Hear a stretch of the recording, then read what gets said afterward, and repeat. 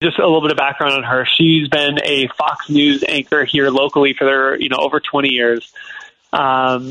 She got into politics when there was a push to legalize recreational marijuana here in the state. She made just outlandish claims attacking educators for some reason. Since then, she's really fallen down the Trump MAGA black hole.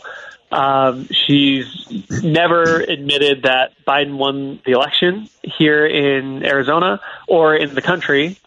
She supports Arizona's 1901 pre-Roe ban on abortion, which criminalizes abortion and gives criminal penalties to doctors who are participating in medical procedures. She also wants to monitor classroom